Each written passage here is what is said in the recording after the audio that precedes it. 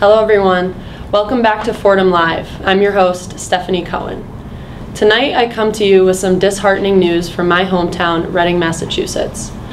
Last week, over the span of 6 days, Reading's public schools saw 4 incidents involving graffiti that was anti-Semitic, homophobic, and racist in nature. On Friday night, the town held a candlelit vigil to symbolize light in dark times.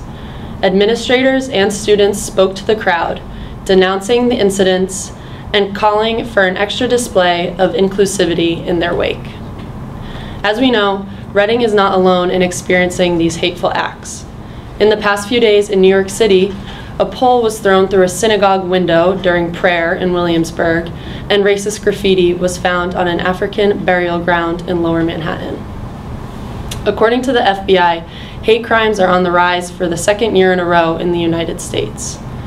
If you see a hateful act, please report it to law enforcement, and make sure to show love and acceptance to neighbors and strangers alike.